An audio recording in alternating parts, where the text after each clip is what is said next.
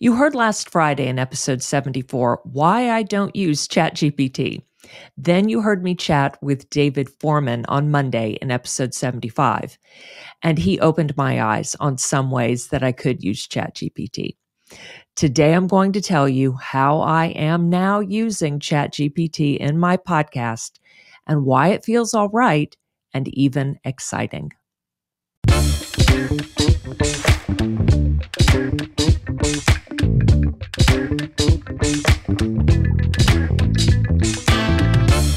Welcome back to Podcast Launchpad. I'm Kelly. I know it seems like it's been only 5 days since I told you that I'm not using ChatGPT. So how can I have changed my mind in that short a time and to be able to put out this episode about how I am now using ChatGPT? Well, I tend to schedule my episodes several weeks in advance. I recorded the episode about why I don't use ChatGPT at the beginning of February. I interviewed David Forman in mid-February, and I'm recording this episode just a couple of days before releasing it on March 15th. Friday, you'll hear me interview John Mendez in episode 77 on how podcasters can use ChatGPT and other AI. I recorded that one on March 2nd. So more than a month has passed since I actually said that I don't use ChatGPT, even though to you, it sounds like it's just been 5 days. After chatting with David Forman, I thought about not releasing that episode on why I don't use ChatGPT, but I decided to publish it along with this update episode to be fully transparent. I wanted to show you that, yes, I have an open mind. I also wanted to discuss why I'm still not using ChatGPT to write my scripts, but I am using it in other ways.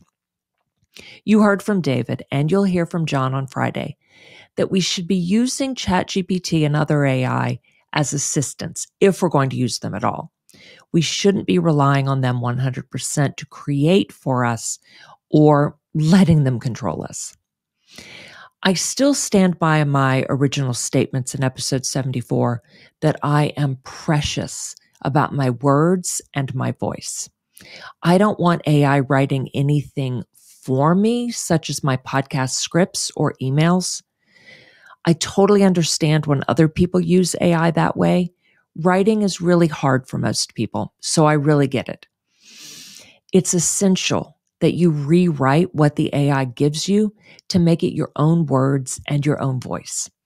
You'll hear more about that from John on Friday.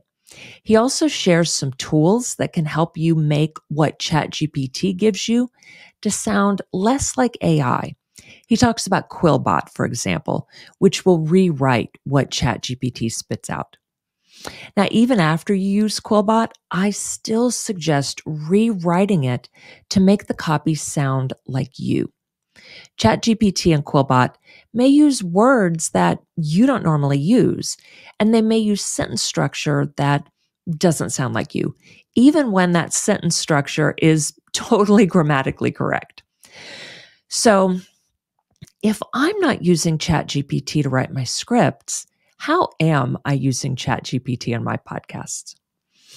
The biggest way I'm using ChatGPT is to help me come up with questions to ask my guests.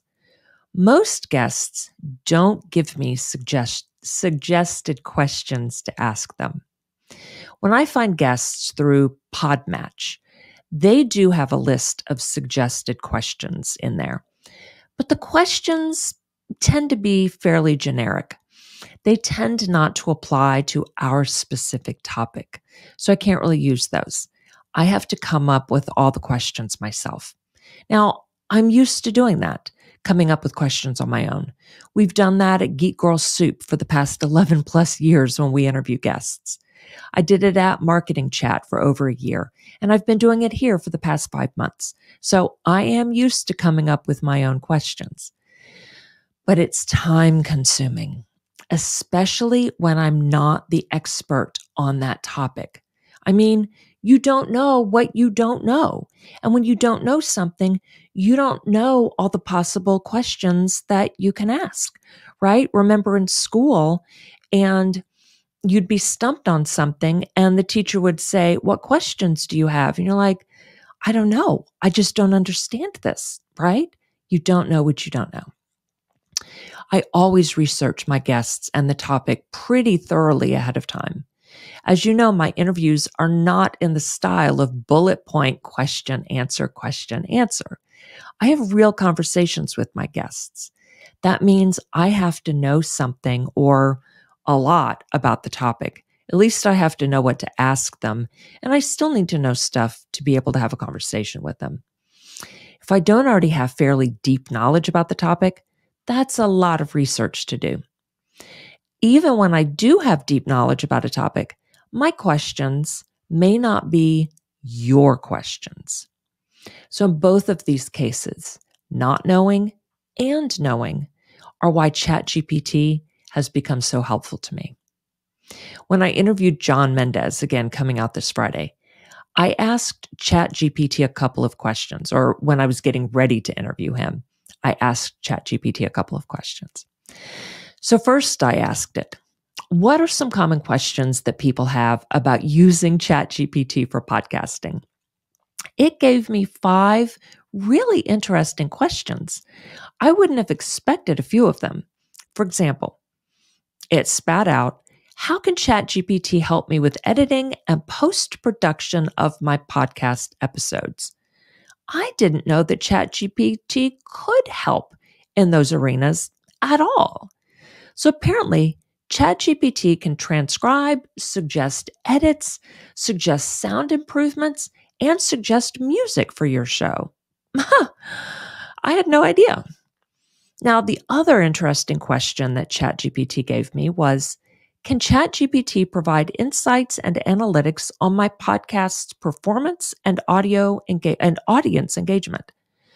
So I asked that question back to ChatGPT, and I learned that ChatGPT can't do those things directly. It just suggests ways that you can find insights and analytics on your podcast performance and audio engagement. And that makes total sense. How is ChatGPT going to access your show's analytics without going into your podcast hosting provider, going into Chartable or Podkite, or going into Apple Podcasts? It can't do that. No one can except you. So total sense. So I asked that question first to help me understand what y'all may be thinking about and to give me some background. I already had my own perspective, opinions, and background to bring to the conversation, but it's essential to bring the listener's perspective and questions to an interview. And ChatGPT was a great help for me to do that. So then I asked ChatGPT, it's hard to keep saying that. I asked it, I'm going to be interviewing someone on my podcast about how podcasters can use ChatGPT for their podcasts. What questions should I ask him? Now, I won't list those questions here. You'll hear some of them in the interview on Friday. But ChatGPT gave me 10 really great questions. Now, some of them I was going to ask anyway, and some of them I hadn't thought of before. Now, I ended up not using all of them, and the ones that I did use, I broke down and rewrote in my own voice. All right, the second way that I've been using ChatGPT in my podcast is I ask it for commonly asked questions on the topics of my episodes, even my solo episodes. So this is like when I asked it for common questions people have about using it for their podcast. For an upcoming episode, I asked it, what are some common questions that podcasters have about using a call to action in their podcast?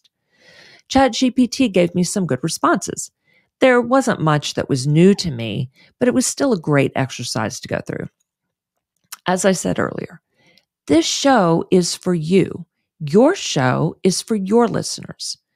I need to focus on your questions and concerns. You need to focus on your listeners' questions and concerns. If ChatGPT can help me do that, or help you do that, then we should be happy to use it. Now, Answer the Public in Google can also help with that. When you Google your episode topics, you can scroll down and look at people also search down toward the bottom. You'll get the exact queries that people are typing in. With Answer the Public, you type in just one or two keywords. Then you get tons of questions that people ask. So you can use a combination of these three tools to help you understand what questions your audience has, what topics they're looking for, and what knowledge gaps they have. So the third way I've been using ChatGPT is to ask for episode title suggestions. Now, I have talked about episode titles in episode 68 and in episode 47. And I've mentioned it in several other episodes aside from those two title-specific episodes. So I have a lot to say about episode titles. You know that I love using questions as titles for my solo episodes. And clear titles are always better than clever titles, but clear and clever is awesome. The main things are, you want your titles to be searchable, or discoverable. That is, they need keywords. Your titles need to tell exactly what the episode is about, and they need to grab the listener's attention. So I've asked ChatGPT for suggestions a few times. It tends to give me 10 suggested titles. Now, a risk of using any of these titles verbatim is that someone else could possibly get the same results and use the same title. Not that this can't happen with a title that we come up with on our own, but if a ChatGPT title seems kind of quirky and keyword rich, like almost too good to be true, it would definitely be weird for more than one podcast to use the same title. So, like with everything you get from ChatGPT, I recommend tweaking the title when you get one that just seems fabulous. Again, Answer the Public is also great for coming up with titles that use questions or question words, such as how and why. Whatever you do with ChatGPT, however you use it, I'm going to reiterate that you do, you do your own digging and research. ChatGPT can give you false information. It is known for doing this, for giving you wrong information. As I say in episode 74, as David and I discuss, and as John and I discuss in those respective episodes.